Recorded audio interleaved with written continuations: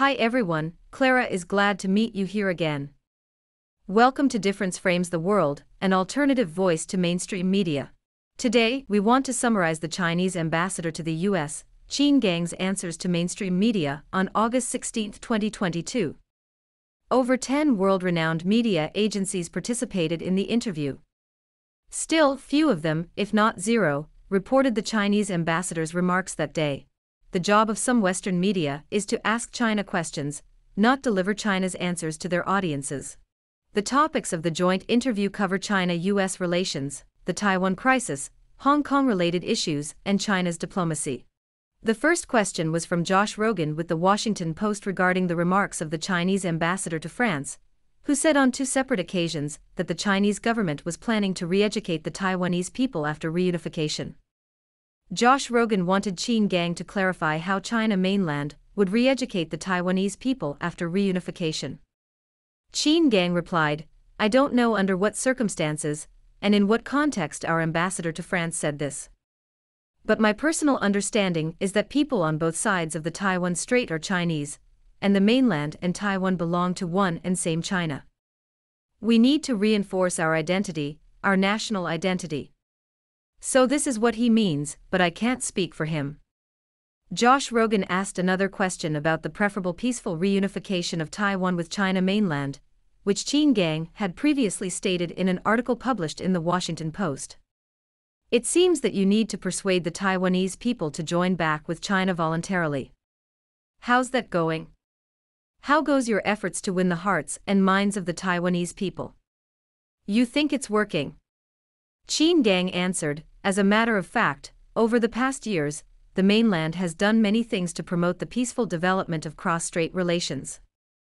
We have shown our goodwill. Taiwan is a small place.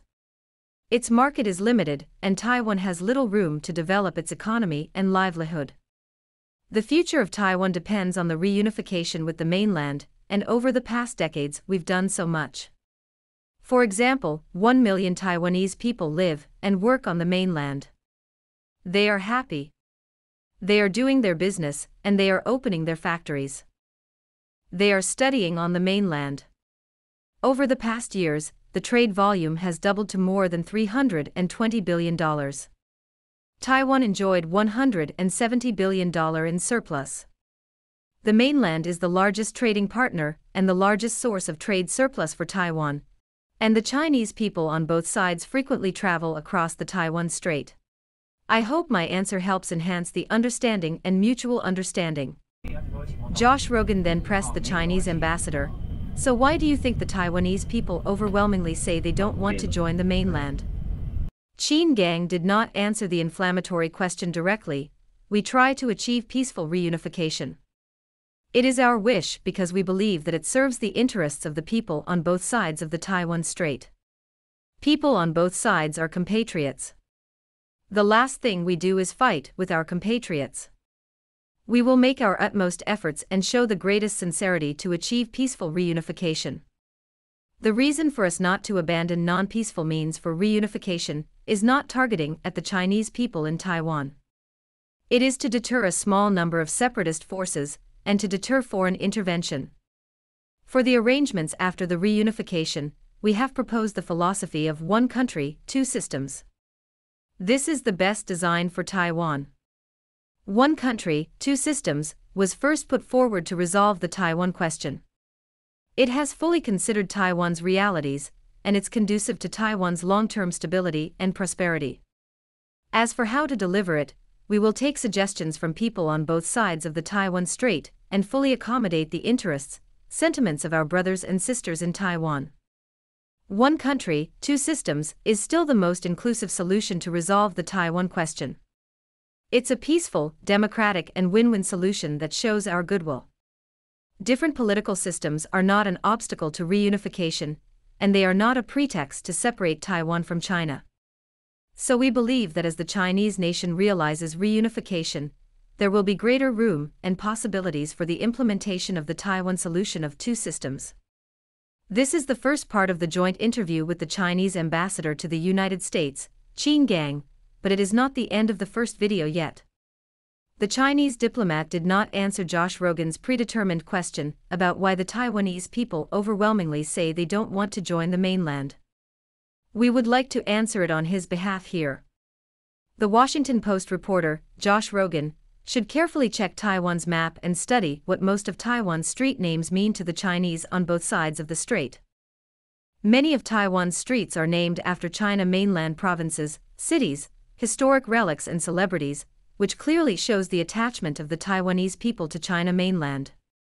Many people in Taiwan prefer to say they are from Shandong, Zhejiang, Guangdong, or other provinces, instead of saying they are from Taiwan. Even Tsai Ing-wen, the elected Taiwan representative, identified her as Chinese before taking office. However, the DPP government in Taiwan has been trying to remove China's influence from the island. Many separatists prefer Japan to China mainland, which is why Japanese politicians, like the assassinated former Japanese Prime Minister, wanted to visit Taiwan before his death. Taiwan preserves more Chinese traditions than most places in China mainland, and people on the island still use traditional Chinese, which enables them to understand China's written history with little difficulty. We do not know why Josh Rogan said the Taiwanese people overwhelmingly say they don't want to join the mainland. He is mixing a political concept with an identity issue. Mainland means Beijing's government, which the United Nations recognizes as the only legal authority representing the one and same China. For many years, Taiwan's independence elements have been labeling China's mainland as a chaotic state where people are poor and wretched, with no freedom and human rights. The reality is China's mainland has outgrown Taiwan Island at speed faster by tenfold. Taiwanese people can stay as is after reunification with the one country, two systems design, just like people in Hong Kong and Macau. Moreover, Taiwan's taxpayers do not have to foot the bill for visiting U.S. Congress members and officials representing America's arms dealers in billions annually. They will enjoy a better life after reuniting with the mainland. Only some evil politicians have hidden agendas to secure economic and political gains. However, with the suspension of Taiwan's imports to the mainland after Nancy Pelosi's visit, those clowns' economic interests have been substantially squeezed. The separatists will still get briberies and under-table money from anti-China forces. Still, voters will kick them out of office if they continue treachery conspiracies. On August 16, 2022, China mainland sanctioned some Taiwan independence elements, forbidding them and their relatives to enter China mainland, Hong Kong and Macau. All related enterprises are not allowed to do business in the mentioned areas. As the only so-called democracy in China, Taiwan's politics is entirely money-driven. When Taiwan's companies have to choose from Taiwan's separationists and the world's biggest market, China mainland, most of them will cut ties with those elements on the list. The Taiwan independence element list is incomplete, and Tsai Ing-wen is not on it. It means Beijing still wants to keep the door open. For quite a long time, the DPP government on the island brags about its so-called democracy, saying people can speak louder if their voices are not heard. The reality is when Tsai Ing-wen delivered a speech during Beijing's military drills, her guards directly dragged protesters out of the press room. When people on the island realize they cannot count on the US and Japan for the so-called democracy, freedom and human rights, and that they might become cannon fodder in case of a proxy war with Beijing, they will eventually identify themselves proudly as part of the Chinese nation. Also, Taiwanese people should know they are not joining the mainland as Tier 2 citizens. Instead, they will become the same Chinese as their 1.4 billion compatriots in the mainland, Hong Kong, Macau and overseas. Taiwan is still Taiwan, and Taiwanese are still Taiwanese. However, they are not lonely anymore, as they are part of the Chinese nation, not Tier 3 Icelanders in the eyes of the United States and its allies. Steve Clemons from The Hill exchanged opinions with Qin Gang on a question regarding America's accusation of China using Nancy Pelosi's trip as an excuse to escalate the situation. He said that one of the features he saw in this was that a lot in the administration had severe reservations about Nancy Pelosi's trip, meaning the U.S. government is highly divided on the issue. He asked the Chinese ambassador, who in the administration had said that China was using this pretext to change the status quo in Taiwan. Qin Gang said it was a secret. A senior official of the National Security Council had a press briefing last week, blaming China for escalating the situation and using the visit as a pretext. Steve Clemons then confirmed Kurt Campbell condemned China in this regard, which Qin Gang agreed, saying it was widely reported on media. Philem Kine from Politico asked Qin Gang about the phenomenon of Chinophobia in the United States, say Missouri, Pennsylvania, and other places, where the idea of China threat is a big part of the political rhetoric and discourse. He assumed that the Chinese Army's response to Pelosi's visit to Taiwan would accentuate that. He rephrased his question, saying, "Are you concerned that we're going to see this idea of China threat being part of midterm election rhetoric? I wonder, do you have a message to U.S. lawmakers and to U.S. voters about how they should be seeing China?" "Thank you."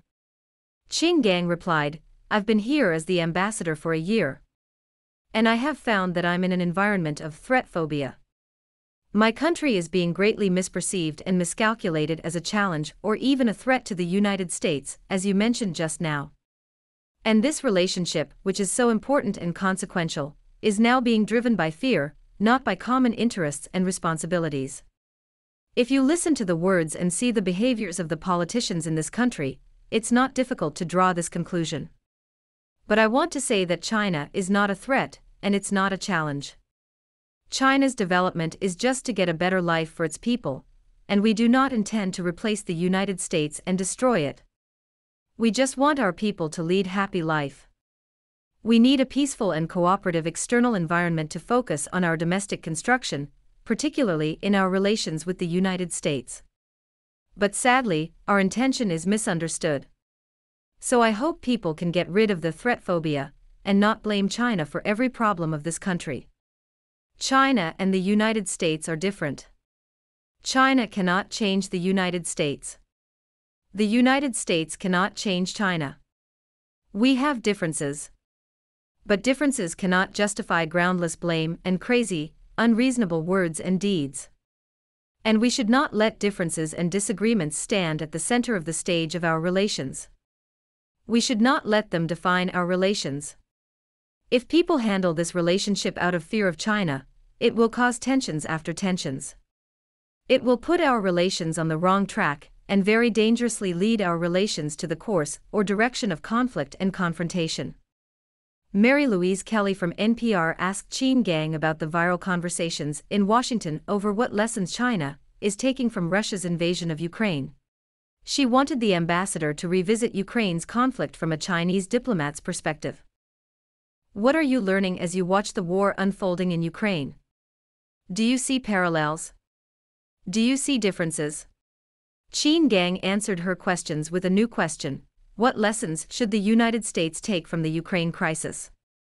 China is not a party in the crisis, not in history, not in reality, and everybody knows the root cause of the crisis. This is not between China and Ukraine. China is not NATO. Why did this crisis happen? There are historical complexities and realistic considerations. What Russia wants cannot be given by China. China is a force for peace. At the very beginning of the crisis, China calls for peace, a ceasefire, and a political solution through diplomatic consultations. And we don't send weapons or ammunition. China has sent to Ukraine sleeping bags, medicine, and humanitarian aid. So if there's any lesson to be drawn by the United States, by NATO, or by other parties involved, maybe that is how to achieve security. A country cannot build its security at the cost of other countries. And all countries' legitimate security concerns have to be taken into consideration. It's not a zero-sum game, and a Cold War mentality is not a solution to security issues in the modern world. That's why Chinese President Xi Jinping has proposed the Global Security Initiative, calling for all countries to join hands in building up common, comprehensive, shared and sustainable security. I do hope that sooner or later, the parties concerned in the crisis will come to the negotiation table to find a way out of the current difficulty, so that people can negotiate a future security framework. David Ignatius from The Washington Post asked the ambassador about strategic stability between the United States and China. You spoke in Aspen, I remember, about the importance of stability between the two countries. President Biden, in his phone call with President Xi last November, proposed that there be talks about strategic stability between these two nuclear powers. But so far as I know, those talks have not proceeded to any meaningful level despite your comments in Aspen and other Chinese comments. So a question at a time when the tensions between the US and China are so obviously high and dangerous over Taiwan, is China ready for these conversations? And do you expect that President Xi Jinping and President Joe Biden may meet this year to discuss this and other issues? Qin Gang said he had no idea about the possible summit between the presidents. We believe the Chinese ambassador, like the Chinese President Xi Jinping, does not have faith in the so-called summit between the US and Chinese leaders. In previous videos, we questioned the sincerity of Joe Biden's promises, and we also raised the question of whether China should trust the United States once again. However, Qin Gang is a seasoned diplomat who can't show his disdain like ordinary commentators. I have no information to share with you on this. And on strategic stability, China values a stable relationship with the US. We also believe that as members of P5 in the United Nations Security Council, China and the United States share joint responsibility for world peace and stability. We want to have communication and dialogue with the US side on this. But our understanding of strategic stability is not only about the military. It's not only on military terms. Actually, it's about the political foundation. It's like a house that needs a solid foundation to be firm and stable. The same theory applies to state-to-state relations. So what is the foundation of China and US relations? That is the One China principle. That is the stipulations of the 3 joint communiques. We cannot talk about strategic stability without paying attention to the political foundation of our bilateral relations. Suppose the political foundation, particularly the One China principle, is eroded and undermined. In that case, the whole building of China and US relations will be shaken, and it's not good for our two countries and not suitable for the world.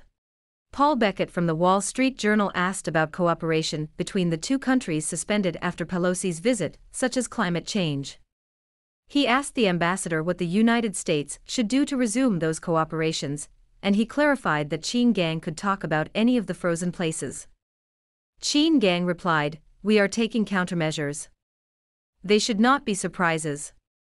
Before the visit, we warned the US side repeatedly that if she went, it would have severe consequences on our exchanges and cooperation between our two countries. Still, it happened. And we mean what we say. We suspended dialogue, communication and cooperation on some subjects in some areas including climate change. The US said China is punishing the world by suspending the climate dialogue. But the question is, does the United States represent the world? Paul Beckett pushed, but what do you want to see to resume? Qin Gang responded, to resume, I want to see the United States at the moment think about its behavior on Taiwan, to reflect on what the true One China principle is, and to refrain from doing anything more to escalate the tension, because there are some worries around these days in China that the US will take more actions, politically, militarily. It will cause a new round of tensions if they happen, and China will have to react. Paul Beckett started another question related to the subsequent congressional delegation, to which the Chinese ambassador replied, "We object to it from the very beginning." Over the past decades, China has opposed congressional visits to Taiwan because we believe they violate the One China principle and the 3 joint communiques. They violate the commitment of the United States not to develop official relations with Taiwan, as Congress is part of the US government, instead of being an independent, uncontrollable branch. It's obliged to abide by the foreign policy of the United States. So that's why we object to and are very dissatisfied with Senator Markey's visit to Taiwan. It's provocative and unhelpful. Ellen Nickmeyer from Associated Press asked about America's announcement to send warships through the Taiwan Strait. Is that a provocation? What's China's response to that? Qin Gang answered the question sternly. The US side has done too much and gone too far in this region. Since 2012, the US side has had more than 100 navigations through the Taiwan Strait, intensifying the tension and emboldening Taiwan's independent separatist forces. As you have mentioned earlier, we have noted what the US military said these days, that they would have a military exercise or navigation again. But I do call on American colleagues to exercise restraint, not to do anything to escalate the tension. So if there's any move damaging China's territorial integrity and sovereignty, China will respond. It is worth mentioning that China has already responded to America's rhetorics about the so-called standardized sea and air passages through Taiwan Strait. Yesterday's video mentioned that USS Ronald Reagan is now sleeping in Japan after a new round of military exercises due to Senator Markey's delegation to Taiwan. In 1996, America's aircraft carrier strike groups, USS Independence and USS Nimitz, entered China's coastal waters to pressure the Chinese army militarily. In 2022, USS Ronald Reagan danced the tango in the Western Pacific with the music of China's military drills, hundreds of miles away from Taiwan. 26 years passed, and today's China has deployed 2 aircraft carriers in the region, ready to fight any invaders. At the same time, the 7th Fleet decided to let USS Ronald Reagan fall asleep. One viewer asked us whether China would stop America's warships from entering the Taiwan Strait, and we do not know, as we are not fortune-tellers. However, we are sure that if 1 or 2 U.S. warships pass the Taiwan Strait, they will be greeted wholeheartedly by the Chinese army, and dozens of Chinese warplanes and destroyers will babysit them like parents sending their kids to their kindergartens. Who cares if the U.S. will send its warships and warplanes to the Taiwan Strait or not? The Chinese ambassador is too polite to blame or ridicule the U.S. military, but spokespeople from the Chinese army do not choose their words. Several Chinese destroyers are flexing their muscle in their coastal waters, and they are brand new, not rusty as their American counterparts. Some viewers say China should not develop its military, so Western nations will not be scared. We disagree. China used to be the weakest kingdom in the world after the 2 Opium Wars, and if viewers go to England or France and visit their museums, they will find a lot of exhibits that are booties from old China.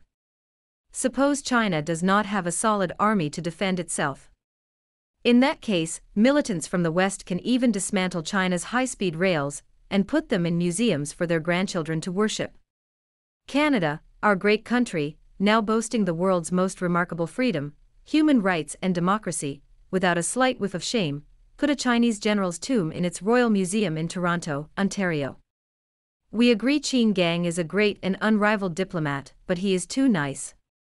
He should tell the Western media guys in a language they understand. Kevin Barron from Defense One challenged the Chinese ambassador, "You talked a lot about what you want the United States to do to reduce tensions. But can you talk briefly about what China will do to change perceptions here, as you mentioned earlier? You see the fear of China ramping up in the political discourse."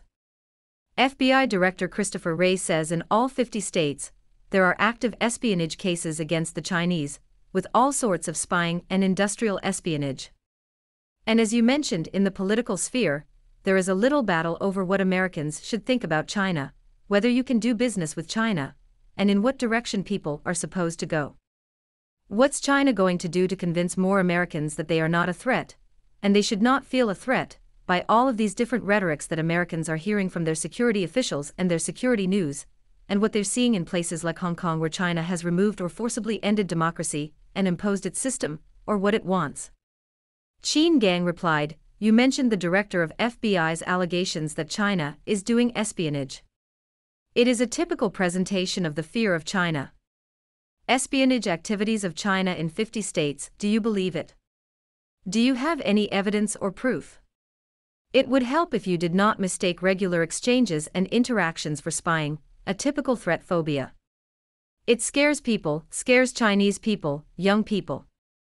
It scares Chinese communities and American people doing business, and having people-to-people exchanges.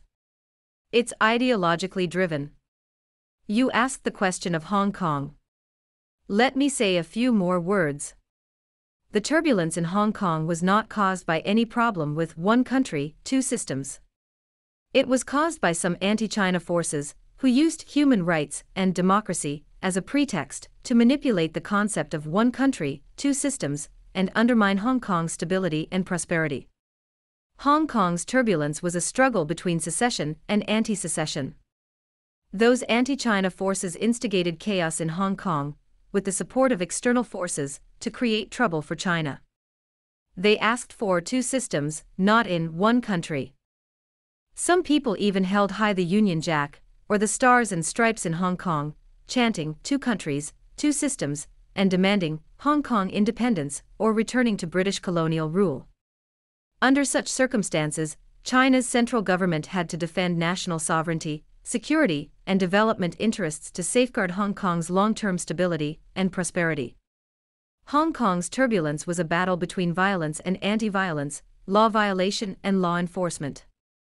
Since the turbulence over proposed legislative amendments in 2019, Hong Kong has experienced serious violence, vandalism, arson, traffic obstruction, attacks on police, and assault on citizens. Some extremists even stormed the building of the Hong Kong Legislative Council. The damage and danger they caused far exceeded the January 6 incident. They seriously jeopardized Hong Kong's security, stability, economy, democracy, and even people's lives. You can search for videos of their violent activities on YouTube. You will know that this is never about democracy. It is never a beautiful sight to behold, as Nancy Pelosi called it. Their activities are crimes and absolutely they are violence. The US is doing a reckoning over the January 6 incident. Likewise, Hong Kong will not allow such violent crimes. Facing the turbulences in 2019, China's central government has decisively introduced the Hong Kong National Security Law, improved the electoral system of the Hong Kong Special Administrative Region, and adopted the principle of patriots governing Hong Kong. We have taken several measures to uphold and improve the one country, two systems. As a result, Hong Kong has realized a major shift from chaos to stability. The one country, two systems has returned to the right track. Let me emphasize this. Such a shift has proved that one country is the premise and basis of the two systems, and the two systems are subordinate to and derived from one country. Doubts of one country, two systems are short-sighted. It's too early to say that. Those doomsayings about one country, two systems are doomed to fail. We believe that with one country, two systems, Hong Kong will enter a new era with vigorous economic and social development and sound governance. I just read a figure, a result of a poll that the American business people's confidence in Hong Kong grew by 18% this year compared to last year. Ian Marlowe from Bloomberg cornered the ambassador with another question about China's COVID policy in Hong Kong. I was previously based in Hong Kong until Christmas, and I saw some of my Bloomberg colleagues this morning saying that banks in Hong Kong are now offering hardship money to people to encourage them to move to Hong Kong because no one wants to go there anymore, due to zero COVID policies. Please describe a little bit about your vision, or how long these measures will be in place. And I'm not talking just about Hong Kong but in China. We've seen Condoleezza Rice at the Aspen Forum mocking the zero COVID policy, and in terms of it, beginning to hit China's political reputation, saying that no one wants to replicate China anymore because of these sorts of restrictions that you put on people. I'm wondering if you could give a sense of how long you see these measures being in place, and whether you view them as having any negative impact on China's standing in the world or China's integration with other countries, whether that's in Asia or across the world. Qin Gang answered. I don't understand why Condoleezza Rice mocked China's approach to tackle COVID. This country has the world record for the highest number of infections and the highest number of deaths. Why should she mock China? Given China's size and population, our work on COVID has been successful and great. You're seeing the number of deaths and infections, which are pretty small, and China's economy is returning, experiencing a robust recovery. It is because China puts people in the center of its governance, and the Communist Party of China implements its mission to serve the people wholeheartedly while confronting COVID. We call our approach the dynamic zero COVID policy. It's dynamic and it's not rigid. We readjust our policy according to circumstances, particularly the degree of the spread of COVID. It protected people, China's economy, and the global supply and industrial chains. If China suffers severely from COVID, think about the consequences. At this challenging time, China is still manufacturing and providing various products to countries worldwide, including the United States. Of course, like in all the countries, COVID has caused great difficulties for traveling and people's everyday life. It's understandable. China is no exception. So we hope that the situation of COVID will get relaxed sooner so that people can enjoy their regular life and bring economic activities back. Traveling can be restored, which is vital because we have tensions between our two countries. We need more interactions so that people can have a correct mutual understanding. Regarding Qin Gang's statement about China's COVID policy and the comparison of COVID victims in China and the United States, we want to cite some information from Johns Hopkins as of August 21, 2022. The U.S. has a reported number of nearly 94 million cases, and over 1,041,000 Americans died of the virus. In sharp contrast, China has reported less than 2.4 million cases in China mainland, Hong Kong, Macau and Taiwan. Even though Taiwan and Hong Kong have not controlled the COVID-19 pandemic as well as in China's mainland territory, the whole country is still 40 times better than the United States if we do not consider their population differences. Nearly 30% of Americans have reportedly acquired the virus, and the actual percentage of infections should be higher. China's population is nearly 1.5 billion in all its territories, including Taiwan. Still, only 2.4 million cases have been reported, converting to 1,600 out of a million, which is almost 200 times better than the United States. Moreover, the 43rd and 44th President Obama, the 45th and potentially the 47th President Trump, and the 46th President Biden all acquired the virus in a row, making the United States the only country in the world ruled by 3 patients from 2009 to 2025, most likely. Still, Condoleezza Rice, the incumbent director of the Hoover Institution, which is based in Stanford University, mocked China for its zero-COVID policy, disregarding the deaths of over 1 million Americans, her compatriots whom she should love the most. Is Stanford proud of having such an imaginative director leading a think tank that it has no control? Hong Kong has its problems, not because of the COVID virus or the national security law, but the quick rise of world-renowned cities in China mainland, like Guangzhou, Shenzhen, and Shanghai, to name a few. Having been a window for China to connect with the world for decades, Hong Kong needs to reposition itself as a service portal connecting China mainland, Taiwan and other nations instead of regarding itself as an indispensable international center like before. Also, the city is less attractive to Western anti-China forces because they cannot instigate hatred and unrest there to deter China. The difficulty in Hong Kong is temporary, and before long, it will be prosperous and attractive to the world again. Evan Osnos, with The New Yorker, asked the ambassador about the timeline of the Taiwan issue. President Xi Jinping has said this is not an issue China should pass from generation to generation. I'd like to know if the events of the last year or two and the conditions in the US-China relationship, or more broadly, in the world, have accelerated that timeline in any way. There was a report recently that some in the US assessed that it may have accelerated China's timeline for reunification. I'm curious if that's the fact. Qin Gang answered, I don't know if there is any specific time, but I do know there is a will. There's a prospect for peaceful reunification, and there is a will of more than 1.4 billion Chinese people for reunification. As we said in the just published white paper on the question of Taiwan, the question of Taiwan was caused when China was weak and chaotic, and we will solve it in the course of national rejuvenation. There is a prospect.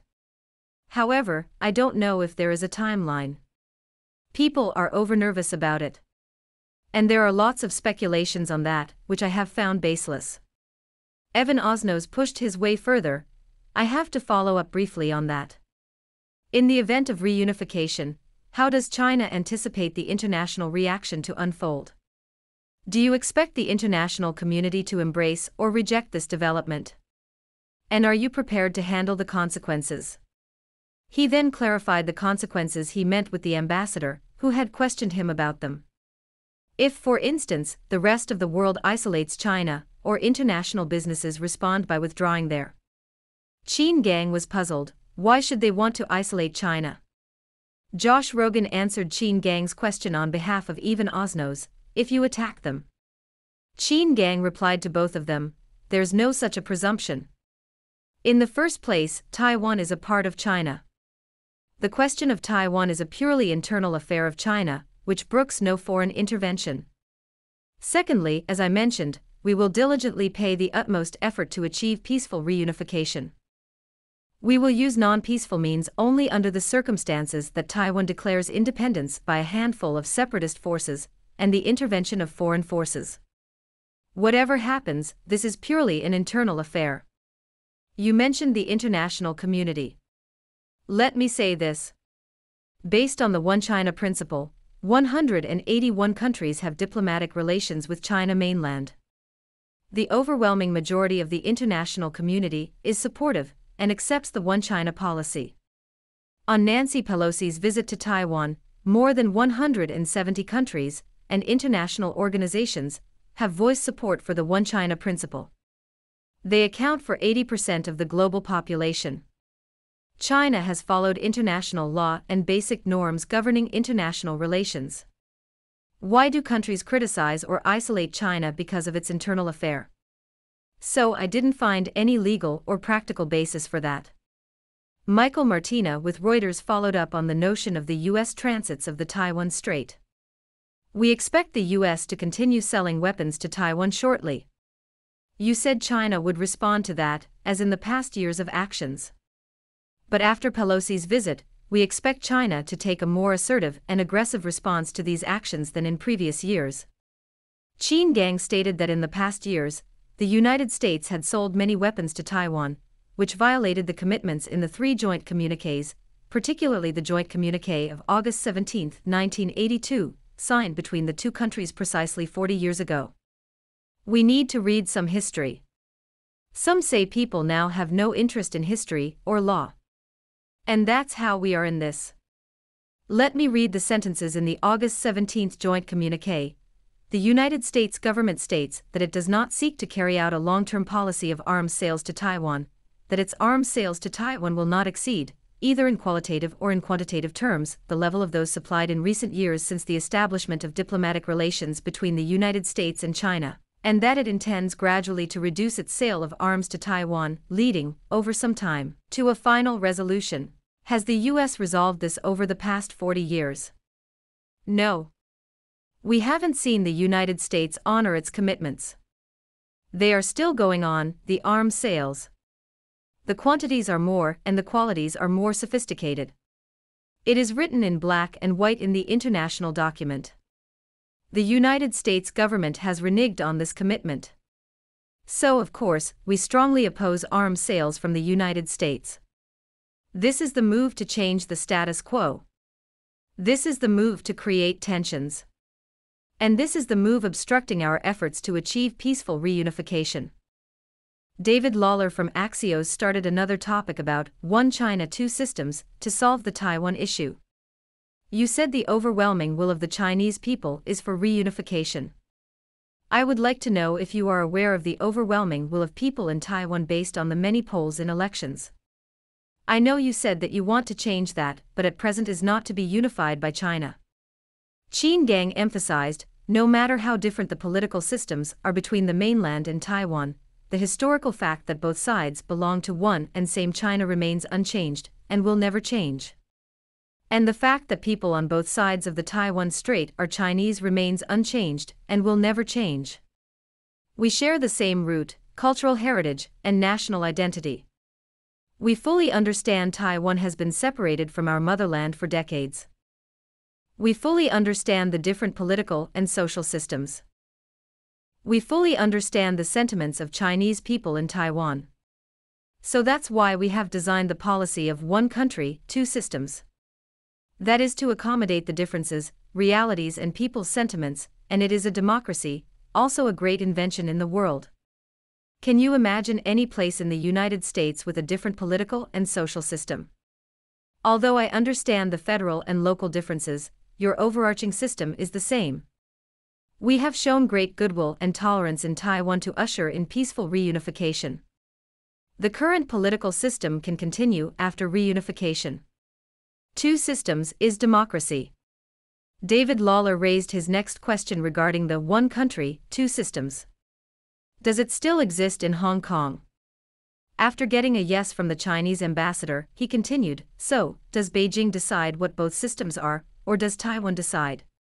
For Hong Kong, obviously, Beijing is defining both systems. Qin Gang replied, "The future solutions to the political systems, the Taiwan solution, will be negotiated by people of both sides. It's a democratic process. The interests and concerns of Taiwan will be fully considered and accommodated based on the principle of one China." When people talk about one country, two systems, please don't forget the foundation and precondition is one China. We cannot allow the foundation or precondition of one China to be denied by the two systems. If there's no one country, there will be no two systems. Many viewers think the Chinese ambassador is too polite and soft, and they do not believe Qin Gang used to be regarded as a wolf warrior when he served as the foreign affairs spokesman many years ago. Western media have changed their perception of him, no longer calling him a wolf. Qin Gang wanted to deliver a message to the West that if Taiwan declared independence, there would only be one country, one system. It is the last chance for the Taiwan authorities to decide whether they will accept the one country, two systems in the coming years or even months. In many videos, we have mentioned that Taiwan is not Ukraine.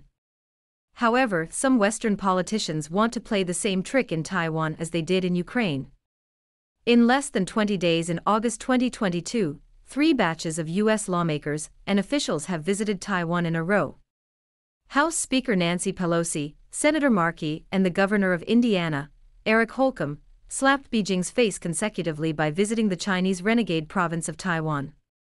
They are forcing Beijing to take over Taiwan, so the US and its allies, like Germany and the UK, can strangulate China like they are sanctioning Russia. China mainland and the West both know that China needs time to be more robust militarily and economically, so it can deter any aggressors on its doorstep and avoid a new Eight Alliance invasion. Chinophobia drives US politicians crazy, and they want to drive Beijing crazier, so Chinese leaders would start a civil war with Taiwan at the wrong time, when the US can still summon some allies to fight China in the West Pacific. When Joe Biden won the 2020 election, we predicted there would only be a one-year ceasefire between China and the United States, meaning the relations between Beijing and Washington would deteriorate from 2022 onward.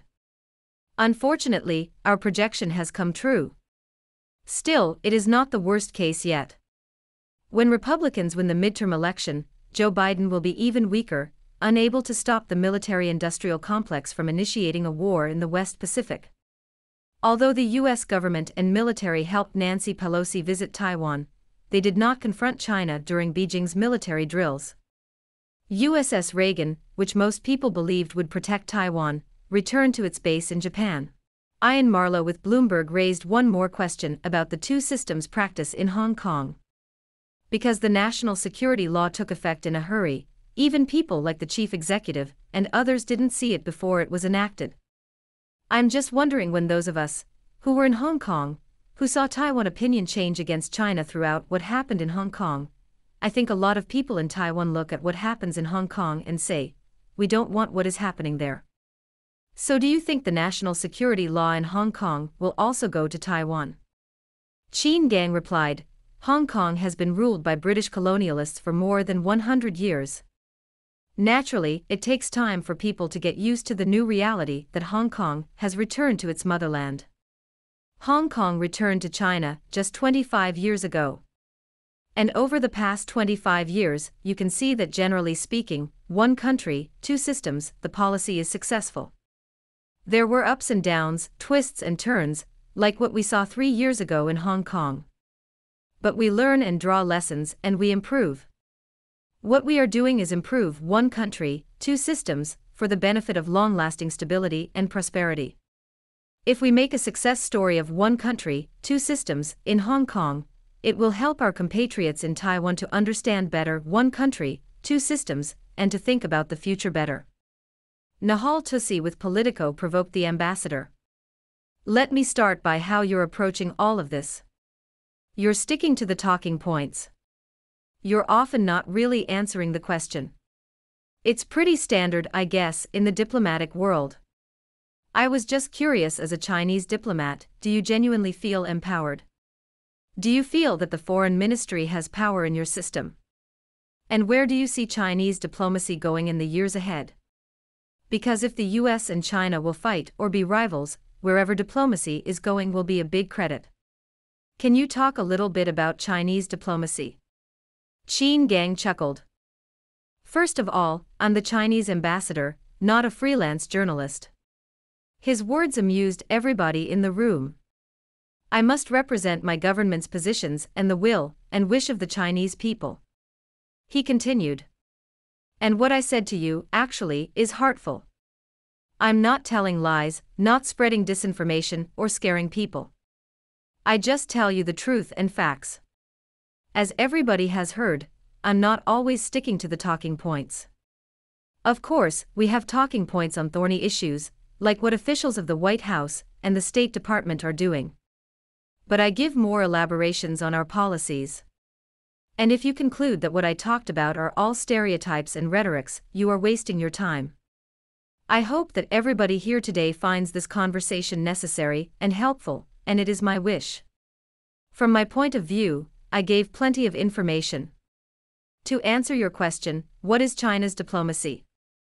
China's diplomacy is to be friendly with the rest of the world, to protect China's interests better, as diplomacy of any other country is doing. And also, China's diplomacy will work for peace, security, and joint development. Here in the United States, my colleagues and I would like to be a bridge linking the Chinese and American people. I am not here in this country only talking and lecturing.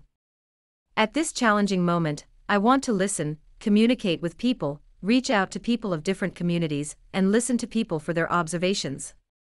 Why our relationship now is going downhill. I will ask for their wisdom about how we can get out of the difficulty. What can we do to make our relations stable and productive so that our relations will not be driven by fear but by common interests? And I need people to help, telling me their suggestions, so I can digest them and report to Beijing. My role is a bridge, a listening post, and a helping hand. Nahal Tussi asked whether Qin Gang would give each of the journalists a separate interview at some point. You want to be a bridge, sharing our wisdom. And I'm not saying any of us are gonna give you any advice, but maybe. He stopped and Qin Gang gave an affirmative answer. You're always welcome. Steve Clemens with The Hill asked the ambassador how China would respond to a possible visit to Taiwan by a new House Speaker, say, a Republican. A lot of Republicans applauded Nancy Pelosi's trip, he explained, and a lot of people anticipate, perhaps, the Republicans coming in to control the House. And thus, you may see another Speaker of the House want to go to Taiwan quickly, maybe Kevin McCarthy, maybe another leader. How would China respond in the case of Speaker of the House going to Taiwan? Qin Gang replied. I have noted that there was no Republican on Nancy Pelosi's visit, although, as you mentioned, they are supportive of the visit. And China has always been opposing congressional visits to Taiwan. The Speaker of the House is not a person in the street. He or she carries great sensitivity and importance.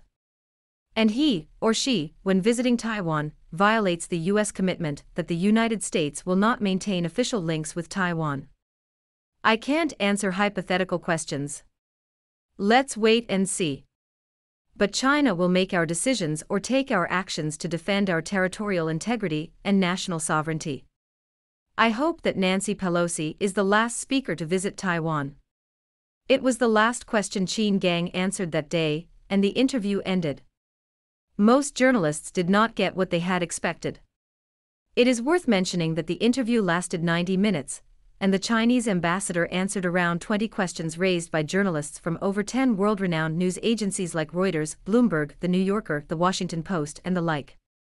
Most of those questions were provocative, with little difference from the accusations of some Western officials. As Qin Gang answered all their questions flawlessly, they were disappointed. They should have regarded the Chinese diplomats' replies as diplomatic rhetorics of little value to their audiences. Although those news outlets could not cover Qin Gang's mouth, they were reluctant to relay his voice to the English-speaking world. As we said in a video published 1 year ago, English is an international language, or a world language, resulting from hundreds of years of colonization, which is a scar and shame to the whole human race, China has been in an underprivileged situation having its voice heard. When Donald Trump, Joe Biden and other officials or lawmakers blame China for every problem the US has, they talk to the world in English, the first or second language for many people on Earth.